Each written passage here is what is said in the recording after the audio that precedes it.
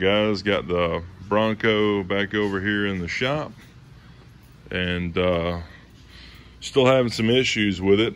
It actually runs really good. So far what we've done, put a new throttle position sensor, clean the throttle body, new wires, plugs. I tried some other sensors and they didn't work, so I brought them back. Everything stayed the same. We put new fuel pumps on both of those. We did a new fuel filter, a new sock on the one in the tank.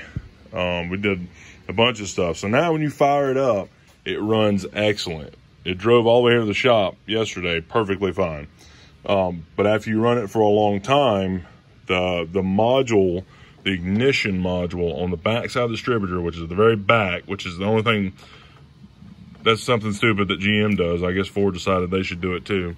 Under the intake, under the very bottom, is super hard to get to. That ignition module gets hot and then will start breaking down over years and it'll start messing up. And then you fire it up the next day when the engine's cooled back down, it runs perfectly. And then 10, 15, maybe 20 minutes later, it starts to run like crap again. So this is that ignition module. This is the brand new one. Okay, so that's it. And this actually sticks up into the distributor and you plug on your wire here. And that's what controls it.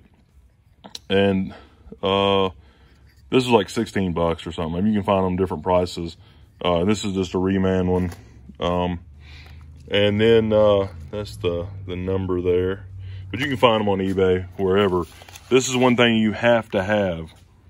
Okay, so this Thexton part number 396, you have to have this socket or you cannot get this thing off. Okay, it's a special socket. So, and sometimes these sockets cost almost as much as the module does. So luckily I found this one pretty cheap. But it's 1/4 inch down in there. So you can pop it on a ratchet of some type. And you've got the 3/8 drive around the outside. And it's a thin wall, 5.5 millimeter that actually goes into here. Look, it fits perfectly in there. And it's the only thing that will. So that's what you've got to use. And then there's an easier ratchet than we can show you that in just a second. All right, here is that ratchet. Okay, so it's kind of like it's in a universal, and this will spin and move and allow you to actually ratchet that, but it's 1/4 inch, and this will fit on there, so that keeps everything nice and short and small, and you just got to reach in there really tight and get this thing worked out. So the first thing we're gonna do is see what all we got to move to get down to the distributor. And you can see that plug right here that's down in there, that's the one we got to pull off, and that's that module. So we've got to move some wires, get stuff out of the way. That's it right there. So try to work on that now and see how bad this thing's going to be. Right, so wires are off and then tucked out of the way. There's one that's right here. That's one bolt hole. There's another one down that's tucked down in there, which is gonna be even harder to get to. So, but there's a tiny bit of room for you to ratchet that thing out. And the distributor is under the intake. So if you gotta pull the distributor, you gotta pull the whole top of the intake plenum off. Right, guys, I got the mirror down in here. It looks like it's kind of hard to see because the camera's not focusing that far away, but it looks like there's a rubber plug in the hole. This other one looks empty down there, but this one looks like it's got some kind of rubber plug. I'm gonna see if I can get that out of there. Right, here's that little plug, and it was just popped down inside the hole. Looks like it's even got a little bit of dielectric grease or something in here, but I guess it's just to keep the screws from corroding. It just drops in there, which it ain't even fitting in that one. But anyways, try to get the first screw out of here. Yeah, Daddy is in there now, and he actually had this small ratchet here, so that's what he ended up using, breaking it loose. So if you got something thin like that, it'll work. And there's one of the screws. That thing's tiny. It's tiny. And then as soon as you broke it loose, he just used the little bit itself to get it out. So don't lose the screws. Here. That would be bad. That's it. Little special screws. It's actually going easier than, of course I'm not doing it, so it's real easy for me. But it seems like it's going easier than we thought it was before. There's a little bit more room than you assume there is. When you first look in there and all the wires are in the way, it looks like there's no room. Have to use a magnet? Yeah, I think I'm gonna use a magnet.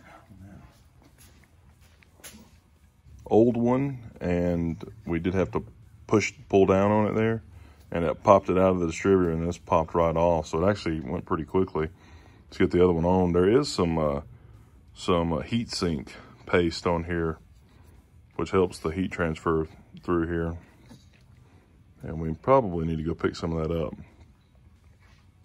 See what we can get.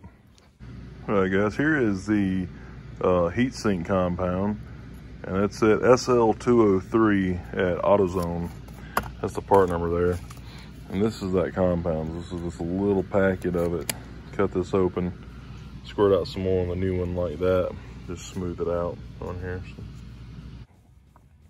Okay, so added some dielectric grease in the terminal blocks. Got this stuff nice and smeared on the back of it. And let's try to get it in place.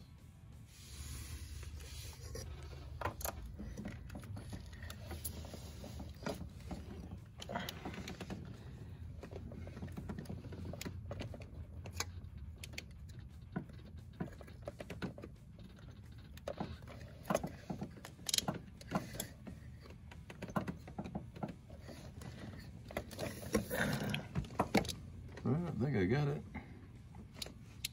Try to get the screws back in there now. Cool.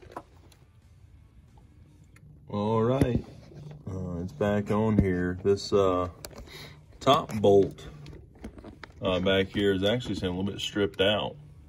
If I can get back in there, but I can't. So I tried to get it as tight as I can without it slipping again, and then the other one tightened up pretty tight, so should be good. I'm gonna go ahead and get the plug bit back on. Okay, everything's back in place. Let's see if it'll actually crank and run.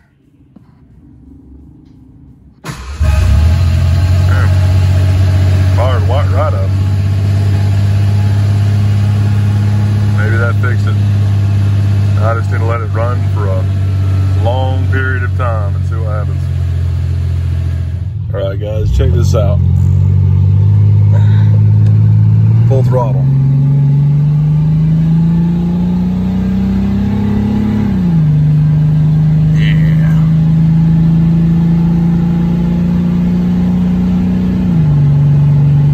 Moving down the road pretty good. It's way faster than it was. Before, it had no power and you could not full throttle it at all. It would just start dying. And the longer you ran it, the worse it would get. And it's been running for, let's see, 21 minutes at this moment. So I think that fixed it. I think it needed a little bit of everything that's been done. So the fuel filters were bad. The fuel pumps themselves were definitely dying because they were starting to make some strange noise. I'm not sure if the throttle position sensor needed to be changed, but I changed it anyways. New plugs and wires.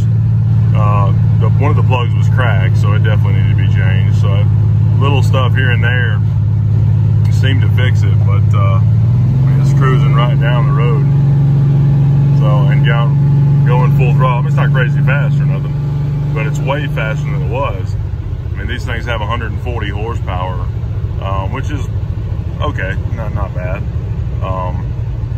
But it seems to be doing great. So, unless here in just a little bit it falls on its face, you know, I think that ignition module was the problem, which is a somewhat common problem for this ignition system. That little module will get hot over and over again and it start dying. But right now, I'm just doing a whole bunch of full throttle runs and it seems to be doing pretty good with them. So we'll keep driving it, let you know. All right, guys, it's been running about an hour now. I stopped by and got Daddy for a minute and we went cruising down through the woods and played around and went slow, went fast, went full throttle runs, and it's gotten plenty hot, and it's running perfectly. So no issues there. I did notice that the radiator, the end caps, were starting to leak as it was starting to warm up, and now that it's gotten hot, they've stopped leaking. So I may have to put a radiator in here pretty soon, but seems to be running and driving great again. So here we go. Appreciate it, guys.